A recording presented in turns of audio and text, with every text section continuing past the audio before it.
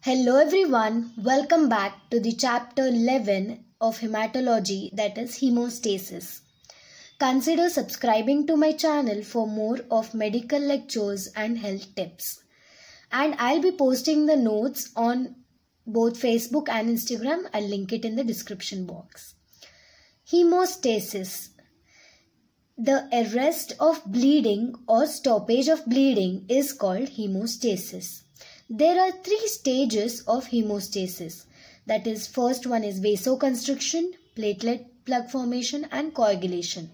These are the three stages. Let's understand this properly. Whenever there is injury to blood vessels, endothelium is damaged and collagen is exposed.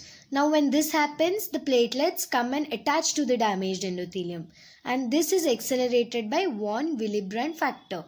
These activated platelets secrete serotonin, which causes vasoconstriction.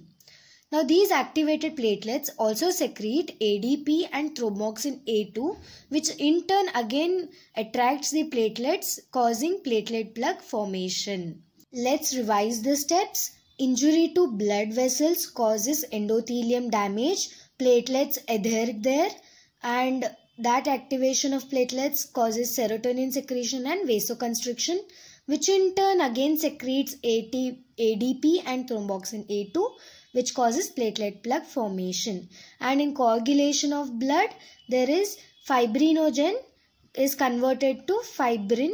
So we understood that hemostasis is stoppage of bleeding, and which has three stages, that is vasoconstriction, platelet plug formation and coagulation of blood. We will study it in detail in next chapter. Thank you for watching the video and don't forget to subscribe.